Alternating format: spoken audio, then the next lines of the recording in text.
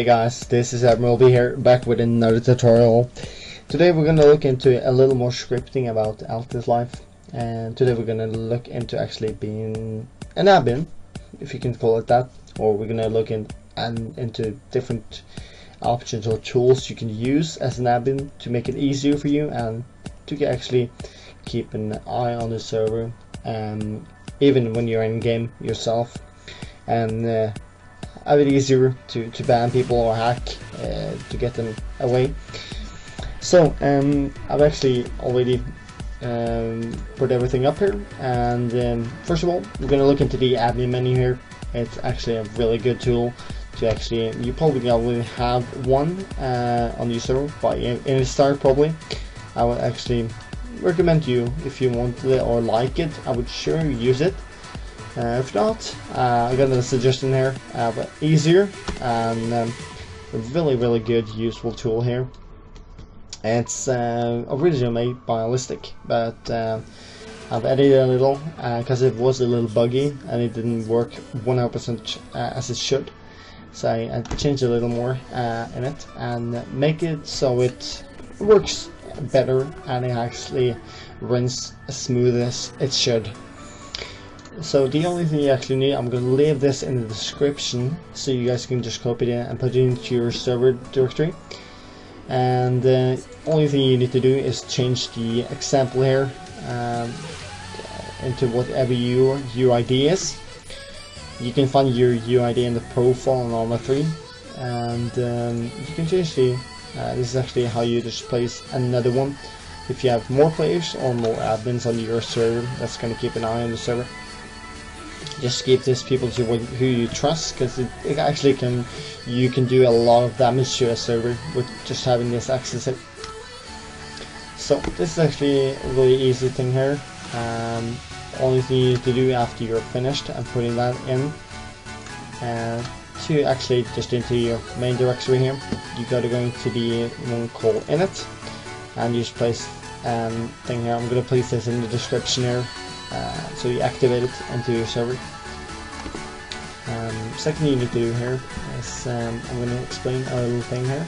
I want to show you actually how you implement the spinning system or slot machine system. Jacob Paperbear Tyler is actually been really nice already making this script. So I just want to show it off and how it actually works. It's great, as all the respect goes to him.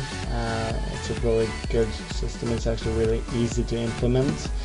I'm just going to show it how you put it into the server, because I've got some emails about people having problem with it, and also with the help from the website.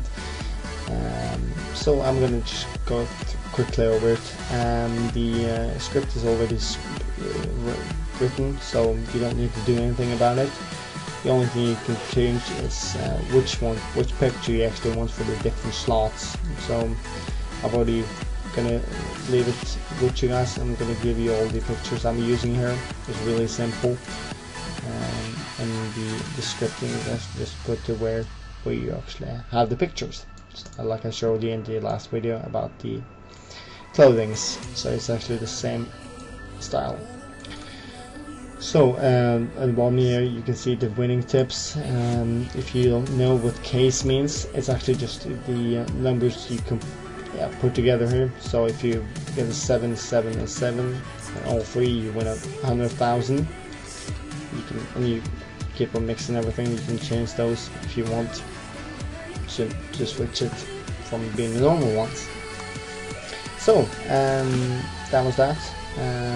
It's pretty simple. You put in those two files. I'm going to give it to you, so you don't need to just write them one more time.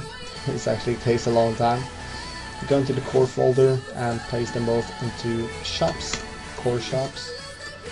Second you need to do, the other folder I'm going to give you guys is the one called, going a little faster. You go into the dialog. So that means into your server, into core, not into core, but directly into dialog, and you place the one called slotmachine.php. I'm gonna leave this also in the description so you can pick it up. And after that, you go into the master handler just to activate the HTTP file. Go in here and plus this little script in here. This is also going to be in the description, so you don't need to worry about that. If you have any questions here, please feel free to put it in the comments. I'm going to answer it and help you out with it. And you can also send me an email if you feel like more is better for you guys then. So the last thing I'm actually going to show you today is the intro system, just to make it really special for your server and make it easier for people to understand what server they're on, where they can get help, and how to get in contact with the admins. Or if you have a TeamSpeak, it's really great to give people any information when they're on the server, when they actually go into the server for the first time. This is an intro system, so actually works really great. It's made by Hellgates, so all the respect goes to him then for making the script. It's actually makes people get a little notice in the bottom when they go into the server. So actually really easy to show off. You type in whatever you want here, and what you actually do, you type in designer, website. I'm going to leave this here so you can choose them whatever you want, but I'm going to leave it so you know what it is. And what you do is go into the same folder called init as you did with the admin menu, and place in this one here script, and you activate it, and that's everything you actually need to do about it. Makes it really easy.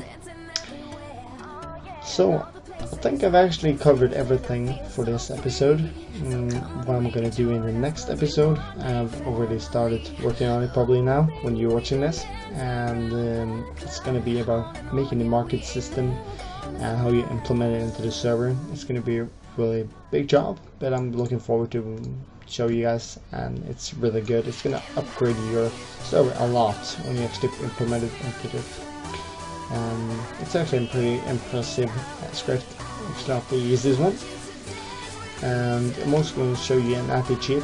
Works perfectly, and actually there's no sort of hacks that actually goes through it if people does it. I've already have some friends trying it out, and they're already still banned from BattleEye, so I would never recommend people hacking on the server again.